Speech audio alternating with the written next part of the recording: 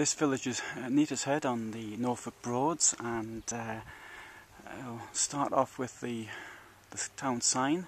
Two symbols on the left and the centre of the local families, and on the third one there we have from the RAF, and because here it was a scanning station which was used during the Second World War, may have been used beyond that. Apparently there's a museum somewhere around here, I don't know where, but that's what we've got. Now today it's still winter, it's February, and it's going to get dark soon, but this is a rather curious village. Thanks to my clever smartphone, I had a look at the 1851 census, from which I learned that the value of the property here then was £3,790 or something, and that the village itself largely belonged to the Bishop of Norwich. Norwich is 16 kilometres from here, although that sign up there seems to indicate that there were two rather powerful families at the same time.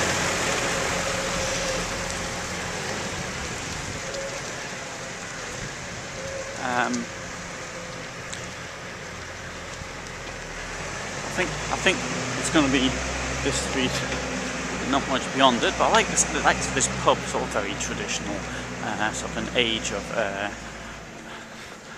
18th century. You know, real ale, real food, real pub, real Norfolk. Meal and a pint for £7. Ham, egg and chips.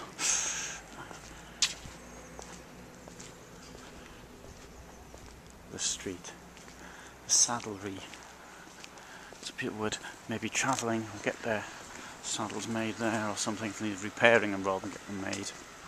Oh, that's the bottom of the street. Oh well, quite curious. It's on the Broads, but the river is, well, Barton Broad is what, a couple of kilometres or so from here, and the River Bure is, well, the River Bure is a couple of kilometres from here.